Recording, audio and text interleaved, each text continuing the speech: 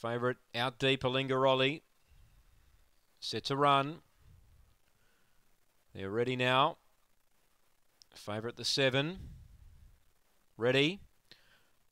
And away. Alingaroli bounced brilliantly out wide. It's going to lead. Alinga Grin tries to push through and keep it out. They go together.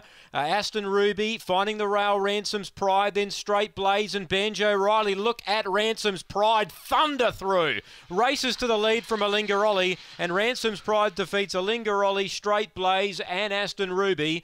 Next one in Alinga Grin and Banjo Riley last to complete the course. So the winner, Ransom's Pride. He did very similar to what he did last start. He's a strong finisher. And when he had clear room along the rail, he was starting to power home. And over the top he went, number 2. Ransom's Pride for Rebecca Romain. Early money on the tab fix for him this morning was solid. And he wins. 7 is second. Alingaroli. 16.64 the time. 8 third Straight Blaze. 2.78. 5 is fourth. And that is Aston Ruby. 2785, 1664 for Ransom's Pride, just outside his PB. That's back-to-back wins for him.